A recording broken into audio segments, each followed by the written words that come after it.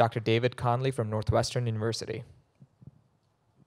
Well, I want to thank Lisa and Intersect for inviting me to speak here tonight. And my opening slide here really is representative of my experience over the years with research and how that translates to treating patients with chronic sinusitis. I mean, what do icebergs and chronic sinusitis have in common? And, you know, our experience has been that over the years, this basic definition of chronic sinusitis, persistent inflammation, is a great definition, but it's really challenging to apply in a translational way as to how we manage patients.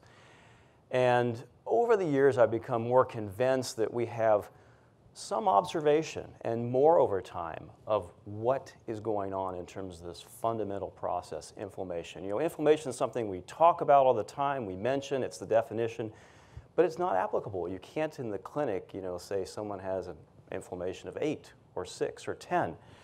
And I think that when we look at our patients, you know, we see this and we just don't know how much is going on underneath the surface. So this very focused talk is about inflammation and how it relates to what we do. Now, a very wise man once said that if he were given an hour to save the planet, he would spend 59 minutes defining the problem and 1 minute resolving it.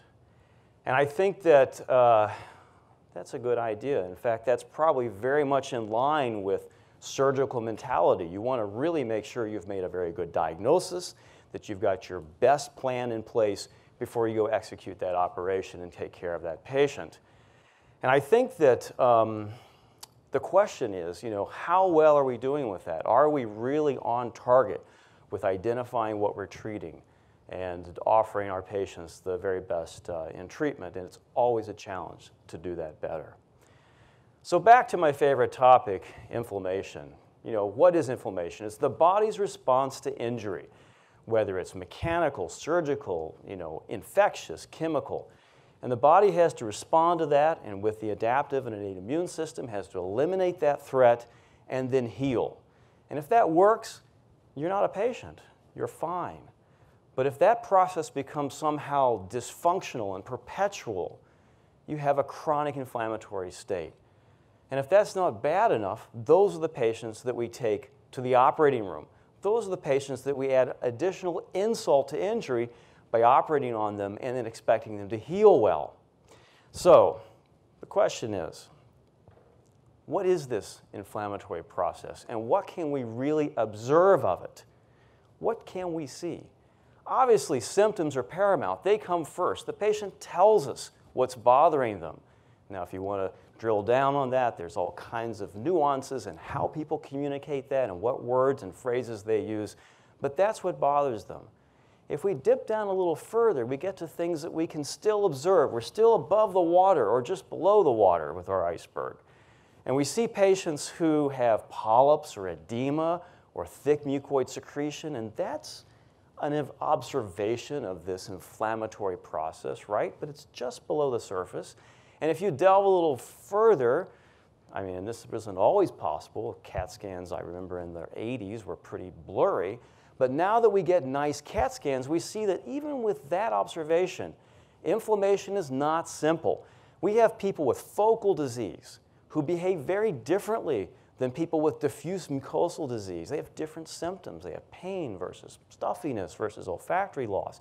We have areas where the bone becomes reactive, and that can be diffuse or focal. And then we have additional things such as, you know, fungus and AFS, and these patients are now all different. And so even though we're talking about a common driving process, inflammation, it manifests itself quite differently. And it's not surprising that these patients behave quite differently when we treat them medically, and certainly quite differently when we treat them surgically. Now, if you want to go even a little further, you know, good science in the last few years has demonstrated all kinds of inflammatory cells. I've just got 9 of them here. And what's interesting about this is not that they're present, but they're present differentially. And what's even more interesting is that some patients that you might think are very highly inflamed and should have something like a lot of eosinophils may not, and vice versa. And so we're always thinking, here we're getting much closer to what causes inflammation, and actually it does help a little bit, right? I mean, some of the recent studies in the last year or two have indicated that people with more eosinophilia have a higher potential to do poorly, but it doesn't always work out that way. So maybe this is a little deeper under the water, but we still don't have an idea of that iceberg and what we're really up against with our patients. Not only is there different degrees of inflammation, but there are different flavors and types. And I won't bore you with this slide, although it's my favorite. In the last few years, I think we've made tremendous inroads at determining some of the really interesting, perhaps airway-specific inflammatory pathways. And this is what I'm really comfortable talking about. But as you know, these kind of studies don't tell me, oh, this patient has this flavor, and you do B with them, and you're going to get result C. So it's helpful. It seems we find patterns. And I think that, as Amber commented on, in the future, we will be able to target some of these pathways a little more specifically. But if this has done anything, it's told me that all this research, all of these studies of measuring or trying to observe inflammation, is that we know a lot, but we don't have the whole picture. And I think that's why we see variability. So in review, when we see our patients, the symptoms are above water, the endoscopic findings are right there in the office. You get the CAT scan and you get a little more idea of what might be going on. And certainly very few of us are measuring, levels of inflammatory cytokines and using that yet as a way of predicting response to therapy. But if there is any one thing that has come along that really makes a difference in patients' response to treatment, whether you're treating them medically or perioperatively, it's suppressing inflammation. And thank goodness we have steroids for that. The challenge, as mentioned earlier, is getting the right steroid into the right place. And these surgical cavities or delivering them into big polyp burdens is challenging. But if that can be done, I think, especially when you take someone through surgery, through that perioperative experience, we have the opportunity with some patients to reset this process. And in the years past, without this modality, without good glucocorticoid steroids, we ended up with a lot more patients there on the left with scarring and synechiae.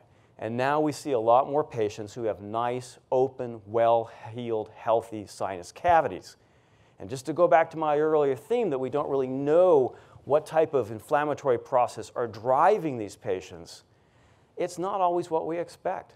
Some people with very big, bad-looking polyps heal beautifully. And some people with very mild, patchy chronic sinusitis don't heal so well.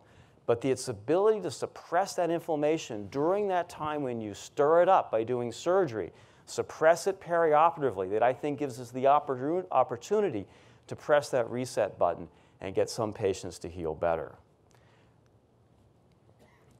But what about steroids? Inflammation is not simple. Steroids are not simple. And in fact, the steroids that I grew up with are very different than where steroids are now. We knew that when medications like fluticasone and mometasone came along, that there was an increase in efficacy, there was an increase in safety. But if you look at the old steroids, Decadron, later triamcinolone, etc., those steroids are more water-soluble and less binding to the receptor. Now, if you put a water-soluble steroid, let's use Decadron, for example, in the nose, it washes right through the mucosa. It's picked by the bloodstream, it's metabolized, and it's gone. It works, it gets in, but it's just it's a flash. It comes and goes. And you get systemic delivery, 100% with Decadron, a little less with triamcinolone.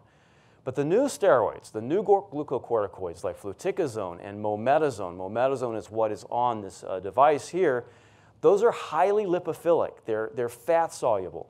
And they're really nice and very highly binding to the receptor. So the really nice thing about this is that if they come into contact with the mucosa, they're deposited there for weeks, and they stay there. They don't just wash through. So you get a continuous, sustained, persistent delivery of a steroid that doesn't just wash through. You have few systemic side effects. So you really don't even get any measurable systemic delivery. But it doesn't come and go. It stays there. Also, as Lisa mentioned, after years of research, FDA required, we know that this is safe. It doesn't cause corneal opacities. It doesn't cause an increase in intraocular pressure because it really stays locally in the sinuses. So what does this mean? You have a device that helps you get the medication there. And the medication that comes off of this device stays local. And with innovative companies like Intersect, I think we know already about Propel and Propel Mini, but there's going to be other devices that come through. You may have seen some of the publications on the Resolve or the S8 device, where we may have options to treat people who have recurrences with these local devices without having to go back to the operating room. So that's very exciting. I think it's really a great innovation. So in summary, and we'll bring back the iceberg. In summary, I think that we see certain things. We get a pretty good picture, and it's becoming more clear with time what we're up against with our patients in terms of this inflammation. But what's below the surface, I think, will help us really fine-tune our therapy, our treatment, and how we get patients through surgery in the future. This explains why people with polyps may do well, people without may do worse. I mean, you have people in the clinic like that, right? I'll do surgery, I'll have them come back, and I'm surprised how well the polyp patient looks, and I thought he was highly inflamed, and they look like they're healing very well.